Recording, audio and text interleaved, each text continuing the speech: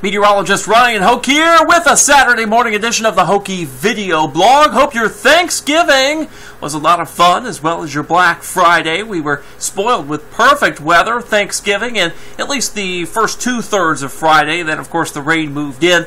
The rain is moving back in this morning after a respite overnight, and we'll see additional rain as we go throughout today, discussing those chances here in just a second. Right now, time for a look at today's Hokey weather fact. We're talking about snow on Christmas. Reason for that? Well, we have the Christmas season underway, of course, since Thanksgiving is now done. So let's talk about Louisville's historic chances for a white Christmas.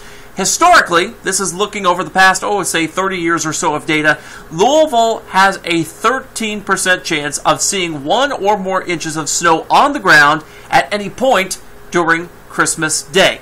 That also includes back in 2004. You may remember we had a big snowstorm on December 22nd, 2004. Of course, that lasted into Christmas Day with multiple inches of snow on the ground here in the city, a whole lot more up towards Seymour. They had like 36 inches from that storm. So we do not know yet if there will be snow on Christmas. In fact, we don't even have a forecast chance yet. It's just too far away. We're still like just under a month out. So give us a couple weeks, and then we'll start to put out some of those chances on our earliest alert outlook. You'll see them here on the blogs as well. So we'll make sure that we are your winter weather headquarters here at Wave 3 News, especially as we head toward the Christmas season. Overcast skies now from our newest Kentucky One Health Sky Track camera at the Harbors in Jeffersonville. We're at 61 here in the metro. We did make it up to 63 earlier, about 3 hours ago or so. I think that'll be the high for the day. We've got a cold front that's very, very slowly moving through the area right now. In fact, if I had to draw it, we'd put it about right there. That's the temperature gradient that we're seeing there, basically between, I'd say Seymour in Austin, Indiana. See that? 57 degrees and 43, respectively, there, between Austin and Seymour. So that's where the cold front is, and that's going to slowly sag southward by about 3:30. If I can draw a correctly shaped cold front, there we go. By 3:30 should be around there. By about 6 o'clock, it'll be down there. So that's what we're going to be seeing today as we move throughout the day. Cold front moving in, temperature slowly dropping. It'll be nearly steady, but likely slowly dropping with showers moving on in. You'll see those showers now increasing from the west. Piece of energy is moving along this cold front, acting as a focus for the rain to fall on. Evansville seeing rain. You can see the rain really blossoming. An interesting area to look at is this area right here. You can see it went from almost no rain to an increasing bout of showers out there. Pretty steady rains now in western Kentucky and west Tennessee. Cold front position just to our north and west, as you saw before. Cold air, cooler air, I should say, trying to move in from the north to advance that, but it's a weakening front, so this is going to really just hang out for about 24 to 36 hours over our area. Hence why it'll be a focus for rainfall today and a focus for rain to our south, but still in our viewing area as we head throughout our Sunday. Here's how it looks on Futurecast. Of course, it's a little overdone on how heavy the rain is and the placement, but you get the idea, especially by noontime. Most of us seeing rain by that point. Heading over to Lexington for the Governor's Cup, take the umbrella, take the poncho. It's going to be a wet ride out there.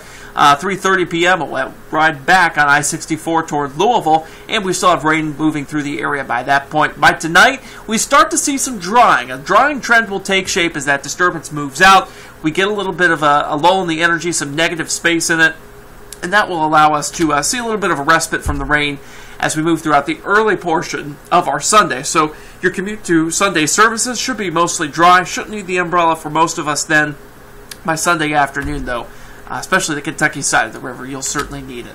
Here's today's outlook hour by hour here as we go throughout the late morning and the afternoon. You'll see that 100% chance of rain by 2 o'clock, 80% chance of rain by 6 p.m.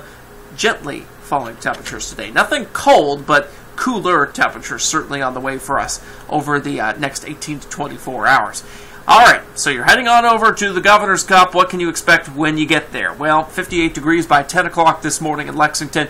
They'll make it up to 61. The cold front's going to take some time to get there, so they'll top out in the 60s a little later today. and they'll certainly see the rain chance blossoming as that cold front approaches them from the west. Back here in the metro, our rain chances look like this. Yeah, 100% chance of rain by 2 o'clock and 4 o'clock here in the metro area.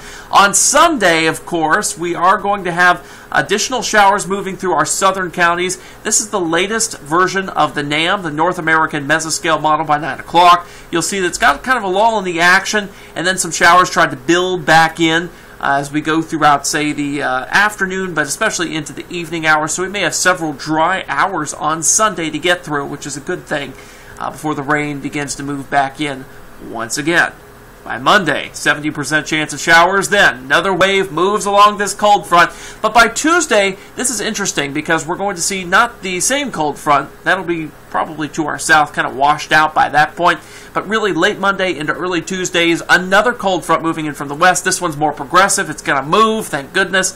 So this rain chance is going to linger. In fact, it will be scooting out of here by probably early Tuesday. Here's the look by 1:30 on our Monday there.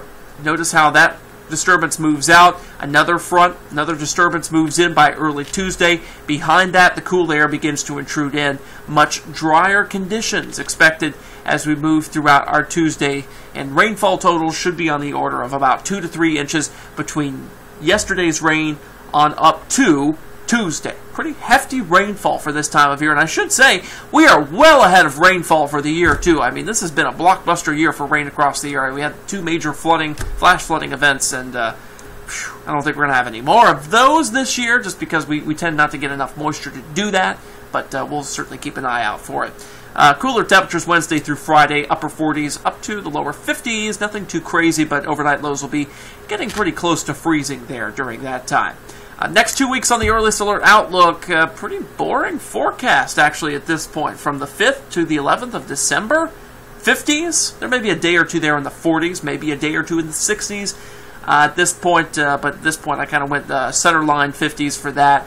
A couple of rain chances, one the 7th and the 8th. The next on the 11th, no snow in that extended outlook at this time. So for you snow lovers, hang tough. We're not even to winter yet. We're not even to meteorological winter yet.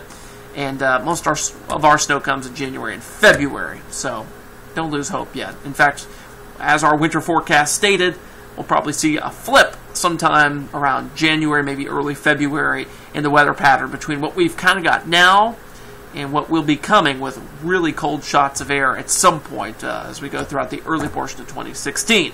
A little bit of seasonal outlook flavor there for you. That's all I got for now. Enjoy your small business Saturday if you're out shopping today along Frankfort Avenue, Bardstown Road, or wherever you may be going to visit a local business across the area.